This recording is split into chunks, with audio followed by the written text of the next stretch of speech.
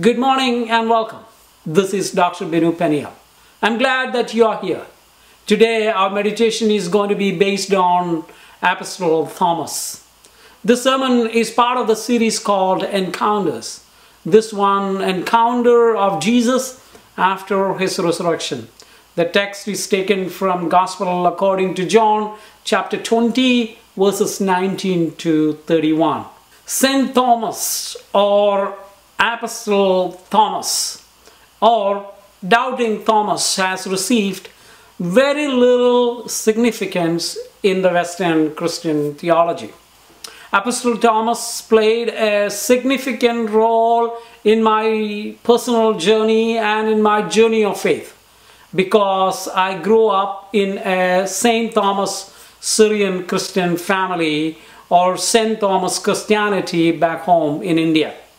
In my theological journey, we always had scholarly discussions and dialogues about his arrival and ministry and possibly other historical arguments.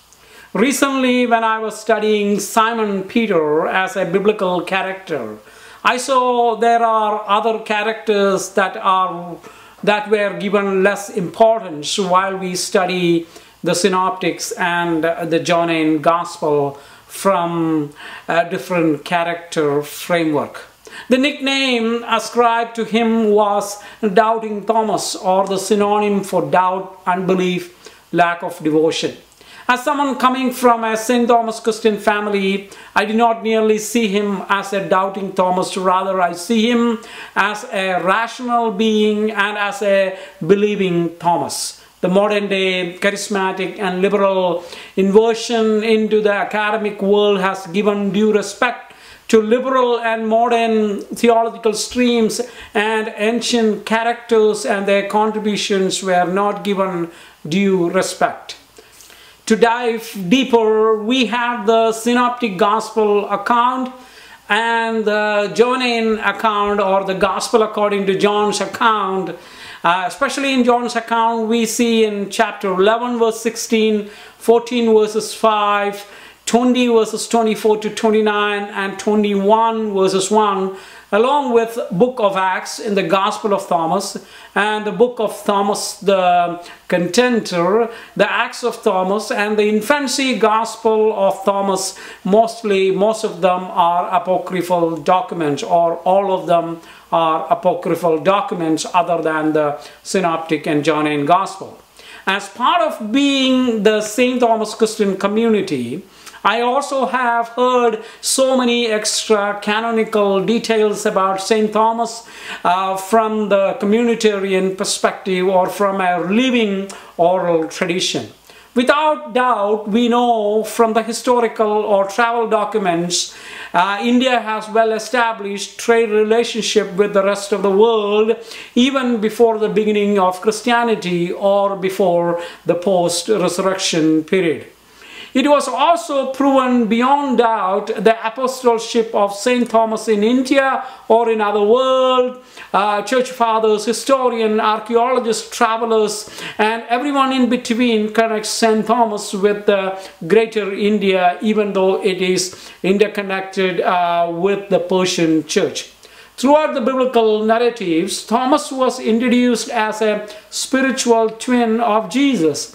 And thus the mystical and historic traditions related to him continue to develop. Thomas's character is attributed to miracle stories such as rising of Lazarus, resurrection of Jesus, and miraculous catch of fish, and many more stories or miracles associated with him. Within the Indian oral traditions, unlike the written document, there is no literary evidence and St. Thomas come to Kerala, but scholars have argued substantially on the prevalence strength of oral tradition. One of the prominent stories about St. Thomas is the story recorded by Zaleski, a historian or a writer. He says, on the day of the full moon, Thomas went to the Brahmin quarter. He was passing by a pond which was sacred, and many Brahmins or the high caste of those days were bathing or offering worship. They took water in their hands and throw into the air as a ceremonial ritual. Thomas asked them why they do so, and they replied, "We are offering it to the gods."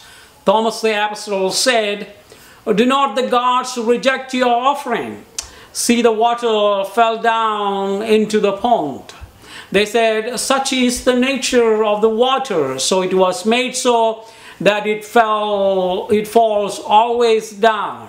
The apostle then took some water in his hand and threw it into the air, and the drops remained suspended, shining like so many gems, then fell at Thomas's feet in a shower of beautiful flowers whose fragrance filled the whole place. Many of the high caste of those days then followed the apostles' faith, and the apostle instructed them or taught them and baptized them. There are many variations of these stories exist in an oral format in our tradition back home. I remember my grandmother telling me all those stories when I was so little, and I remember those stories just visible as it is happening even just now today in our midst. There are so many other miracles like this one performed by Apostle Thomas, which exist in the oral tradition, in the oral traditional form in India. The identity recorded of St. Thomas is hostility, curiosity, respect, awe, and love. There was another powerful migration recorded in the history under the leadership of Thomas of Cana, along with 70 other families from Jerusalem, Baghdad, and Nineveh in the 4th century AD. They never become a mixed race even till today back home in Kerala, the state I come from. Thomas of Cana received copper plate grants or privileges which were also shared with the St. Thomas Christian community or the original community that exists in India, such as access to jungle land and the permission to build houses and churches, use of 7 kind of musical instrument, travel in the palak. All that means just like people can carry you as a celebrative ritual, whistle with a finger in the mouth, spreading carpet on the ground, and the use of sandal, or to erect a pandal. That means a celebrative, decorate your place and when you have a festival. And another one is a interesting one, to the privilege to ride on elephants. This even extended to conduct business locally and internationally. Many of these are high caste privileges on those days. In the scripture of our meditation today, it is very appropriate one. The text talks about fear, internalized fear of phobia, locked doors and misunderstanding, and everything in between. Christ pronounced 3 times in this text, "Peace be with you." If there is anyone who could pronounce peace, it is Christ who overcome death. Our rational mind seeks for evidence. There is nothing wrong with this. We would like to know how we can overcome fear, anxiety, and uncertainty. Thomas says, "Unless I see the nail marks in his hands, and put my fingers where the nails were, and put my hands into his side, I will not believe." Later on, when the apostle confessed about Christ, they said in 1 John chapter 1 verse 1, "That which was from the beginning, which we have heard, which we have seen with our own eyes, which we have gazed up on and touched with our own hands. This is the word of life. May I pronounce peace in your life today. May the peace of Christ be at your dwelling place today. May the peace of Christ be at your heart today.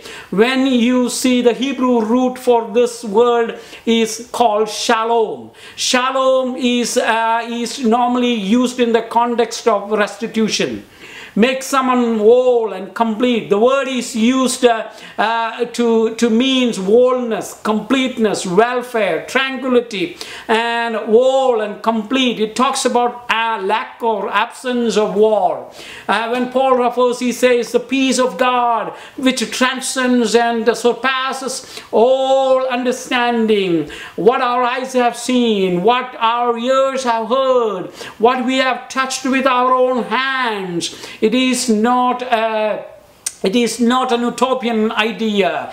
You know what motivated Thomas to go all the way to India in search and to become a martyr, giving his own life for what he believed. And he says, "My God and my Lord." The Bible talks about he that dwells in the secret place of the Most High shall abide under the shadow of the Almighty. I will say to the Lord, He is my refuge and my fortress, my God in whom will I trust. When we truly cry out to God, when we truly see God's peace, it does pass all human understanding. Making peace with God is at its core a spiritual reconciliation between a broken relationship. Jesus genuinely wants to make that peace possible. That is why he is willing to suffer, die, and rise from death. Shalom comes from the same root word which has the following derivations in meaning, such as it was worth it, it was paid for in advance, whole and perfect.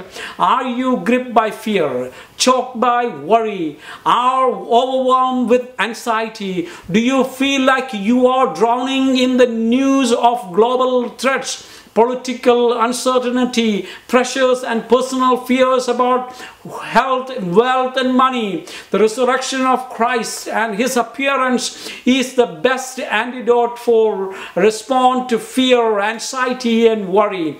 In Christ, you and I can find hope and peace. Contentment does not come from what you have. It comes from who you know. God's promises keeps our fear, worry, and anxiety in check. This is the message I think we all need right now. Locked door, at social distance, Christ comes and stands among the disciples, inviting them to trust. Despite our being denied and gathering and the experience of Eucharist for a time, we will truly heightened by the visual imaginative experience of the scripture. You may have also heard the word prax in its Latin form, talking about peace. Pax Romana is a very common word. Roman peace. It simply means absence of war. Currently, we have declared war against the virus called COVID-19. May God grant you victory, peace, shalom, the wholeness, harmony, completeness, prosperity, tranquility, and welfare. If you know the serenity prayer, please pray this prayer with me. God, grant me the serenity to accept the things I cannot change, courage to change the things I can, and the wisdom to know the difference. Living one day at a time, enjoy one moment at a time. Amen. How simple it is. May God help us to do that. Pray with me. God of peace, God of comfort, come into our heart. We all struggle in the midst of suffering, anxiety, fear, and worry, or in the midst of confusion. We all struggle with our faith. May God, you come and appear yourself in our life, evidence of healing and miracles and resurrection and its power, O God. Come into our heart. Protect our community. I stand in the gap for our community right now, our church right now. You are a miracle working God. Continue to do miracle in our life. Do it one in our life today, oh God. Come and appear yourself while we are having our Sunday morning in our homes, with our children, with our grandchildren. Lord, we ask you, oh Lord, to heal everyone. Take this virus away from our world. Restore our economy. Restore our churches. Restore our ministry. Restore each and every one of us, oh God. We give you the glory and honor. We thank you for your protection. We thank you for your healing. In Jesus' precious name we offer this prayer. Amen and amen. Thank you for listening. Please tune into this channel or this YouTube. Please subscribe, and we will be coming to you every week in a virtual format until all this is over. Be safe. May God bless you. This is Dr. Binu Peniel signing off.